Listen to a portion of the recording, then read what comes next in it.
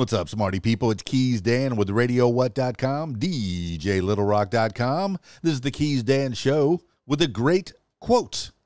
Ultimately, art is trying to see things that other people don't see. This is a quote by Trevor Paglen. For most of his artistic career, artist and geographer Trevor Paglen has focused on the American surveillance state, what it means to see and be seen.